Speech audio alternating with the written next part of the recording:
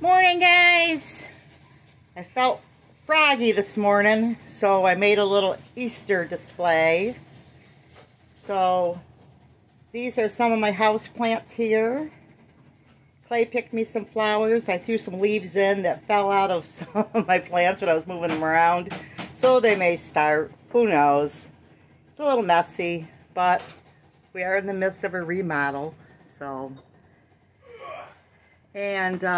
here's some of my plants. This little bunny here came from my Grandma Dunstan, and I went through the family. I kind of got that. That's a Brazilian philodendron, golden pothos, brumed, if I say it right, kraton, nerve plant, pothos. In the back is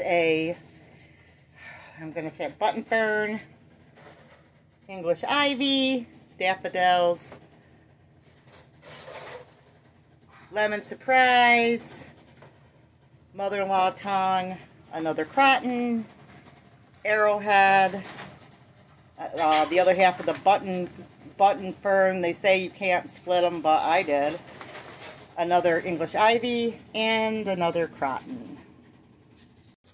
Clay is helping me out today doing dishes because I'm still in the cast, and I was boiling some water, so he's using that for the rinse water to get some air, some cool air here. I gotta clean behind that sink too. It looks like it's getting froggy.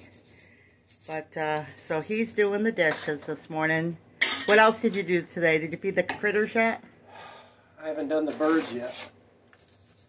Waiting for the rain to stop. It's supposed to stop by 10 o'clock, and it's already 10 o'clock. So he's doing that. So this is another one of my plant shelves that needs a lot of help. As you can see, I've got some cleanup here today because I was moving plants around. This is my cordyline plant. I divided it. It looked hopeless, but hoping it does something for me. I need to put some of these dishes away when I get done here. Okay. Okay. I got room for the...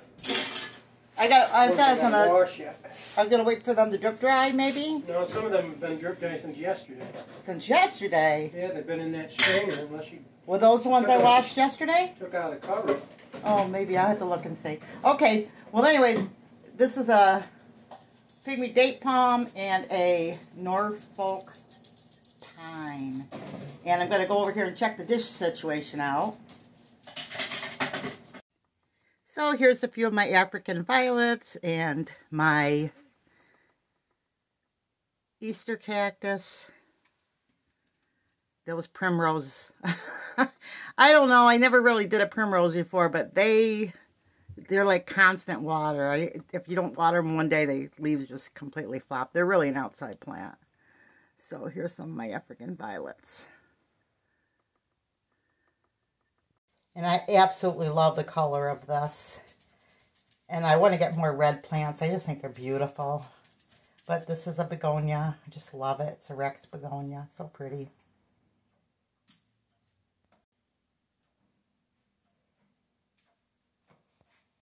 And if you saw our clock video, Clay got this clock up and running on normal time. So I'm pretty excited about that. So this is going, I just put like a little magazine in the bottom of this because it was open. But I love this little clock. So I'm hoping to get more clocks. I would love a cuckoo clock and a grandfather clock. But we'll see what happens as time goes on. Just got to keep my eyes open. Clay, how are those Brahmas laying as far as eggs? How are they? Because remember we were worried about them not laying right away? They're laying, I'm getting out of the, I think we have 9 hens. Mm-hmm. We're getting 6 to 8 eggs a day. So they're all laying pretty heavy now. And that's pretty good. Especially now that we're having problems with the country, you know, we need the eggs. So what do you think about that? I didn't ask you this before. So what do you think about the Brahmas compared to the Australorps? As far as what? Laying or laying? Laying and all that, as chickens in general. Which breed do you like better? The Brahmas are larger. They seem to be a little hardier. I love the Australorps. They're a great dual-purpose meat and egg layer. They grow fast, and they lay eggs well during the winter. So between the two, my preference as far as keeping them as egg layers would probably be the Australorps. Over the Brahmas? But the Brahmas, now that they're laying, have been... I really can't give you much of a comparison until I see how the Brahmas are doing later on in the summer. Because we're pretty sold on the Australorps until we started... Because the Australorps during the summer lay really good during the summer too. We always felt like they were the best egg layers, but now that we have the Brahmas, because you can eat them too. The Brahmas are calmer. When you go to collect eggs, you can reach under them and doesn't seem to bother them. Which some of the Australorps are like that too. But I'd say out of all of them, right now my choice would be the Australorps. Okay. Because the Brahmas are a later chicken for laying eggs and that. So I would say that once the Brahmas start laying, I'll be able to give you a better diagnosis, I guess you'd have to say, of the two. Because right now I like the Brahmas better. Right now the Brahmas, if they continue like they've been. As far as being a big bird, I don't see that they eat as much as the Australorps. The Australorps were good eaters, but the Brahmas would rather eat a little bit and then look for bugs and stuff around the yard. They say that they're not good foragers, but they seem to be very good foragers from what I can see. And for people that may not know, the Brahma used to be the old-time meat bird. Yeah, but they grow slow. That's another minus or con against them, is the Australorps grow fast, and you could use them for fall butchering, which the Brahmas they get big in the fall, and you'll get a lot more meat off them. So that's a pro for the Brahmas, and you don't have to worry about butchering them and finding there's eggs inside them, because mine really didn't start laying until January. Well, yeah, they didn't lay for a long time. Because we were starting to think, gee. I was beginning to wonder if I wanted to go back to Australorps. Exactly. We talked about that. But now that the Brahmas are laying, I mean, they're keeping right up with they're keeping up with the eggs. I had to boil 3 dozen eggs the other day so that we could have it for egg salad. And we just like boiled eggs, too, so... And I'm going to have to boil some more so I can just pickle them, because I like pickled eggs too. So, and I'm bringing in 6 to 8 eggs a day, plus the turkey eggs, plus the guinea hen eggs that they're laying. The turkeys are laying good right now, and this is just the 1st of April, and they don't normally start laying until mid-April. So the turkeys have been doing real good too. So are the guineas. Guineas don't usually start laying until... Yeah, our guineas were laying too. Guineas will start laying until the 1st of March or 1st of May, and they're already laying in April. So we're getting those eggs too. So I'd say I'm happy with the Brahmas. I really am, because they're large, the eggs are large, they're calm. You can walk up to the Brahmas and they don't even seem to worry about you standing next to them. Where the Australorps they were calm too, but they're a little more skittish around when you were feeding them.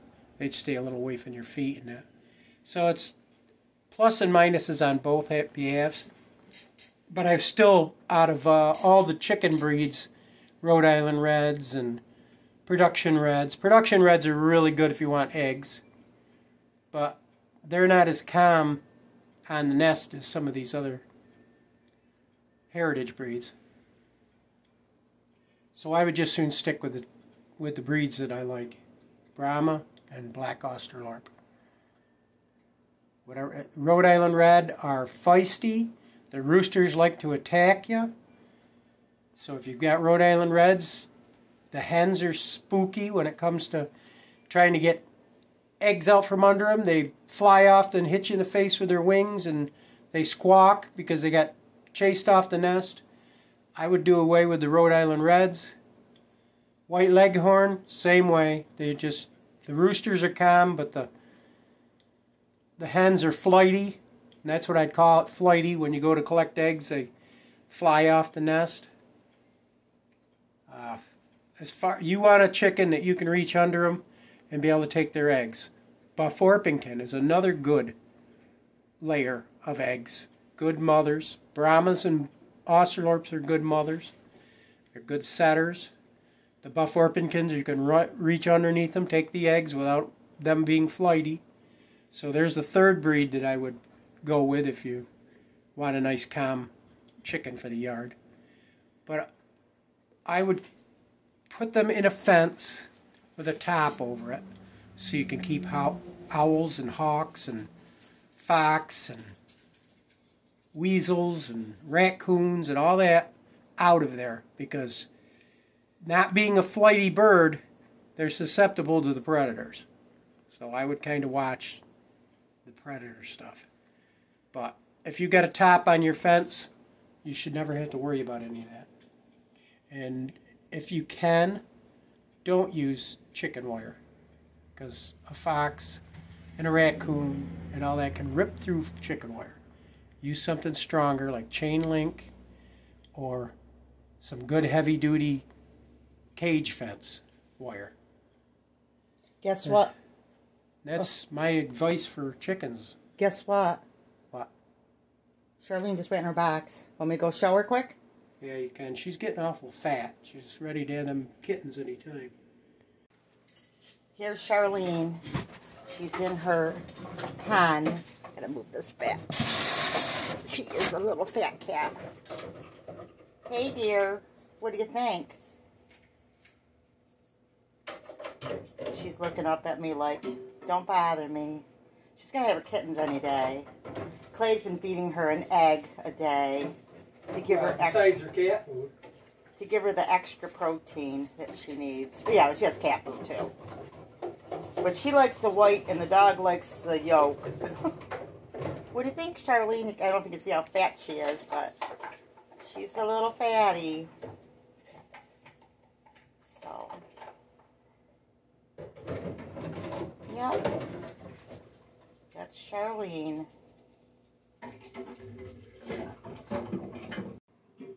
There's Branch. Branch, you didn't eat that whole egg Dad gave you. I'm going to have to sweep it up if you don't eat it soon. They'll eat it. What do you think, boy? What are you doing?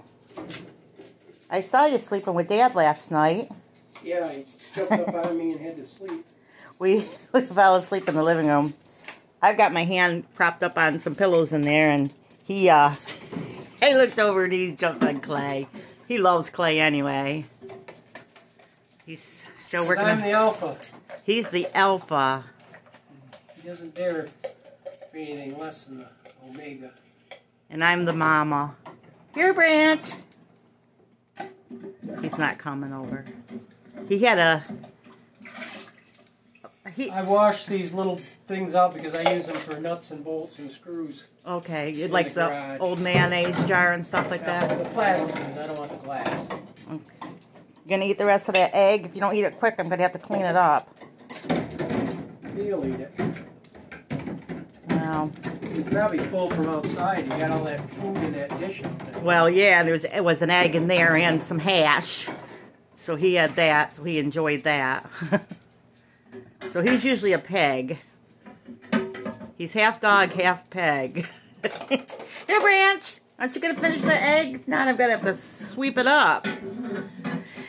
Oh, I guess I will start some of my chores here. Did some filming this morning. Wanted to include you in on what's going on over here. Got a lot of cleaning. A lot of deep cleaning here. So this is almost done with dishes. I can go out and do the chores. Okay. And then, if it stopped raining, I don't know if it did. I haven't looked out the window yet. And I'll dry these in a little bit. Yeah, let them drip for a little bit. Yeah. So he made like the egg salad. He made egg salad first in here, and I had him open up some of that cauliflower. I'm like, I don't know if we should be doing all this canning next year. And then I remembered the pickled cauliflower. Boy, that stuff is delicious. I like the hot pickled cauliflower myself. And actually, I was thinking about taking out the grape juice, too, because we can do some jelly. Can't rinse that in there. I know. I usually use the big green bowl for my rinse. That's fine. So, I got to wash around the sink. It looks yucky.